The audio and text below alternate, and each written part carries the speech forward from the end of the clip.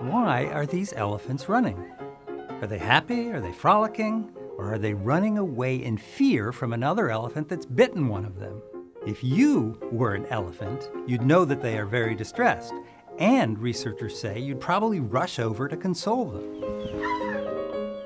Until now, only a few kinds of non-human animals have been known to console each other when a fellow has been attacked.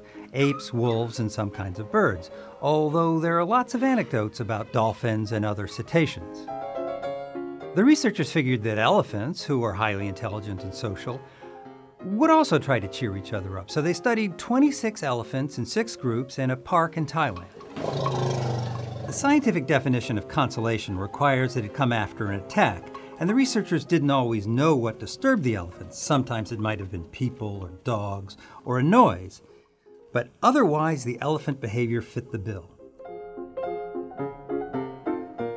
Elephant bystanders gathered round the distressed animal, they made chirping sounds, and they touched each other in ways that the researchers say are reassuring to elephants.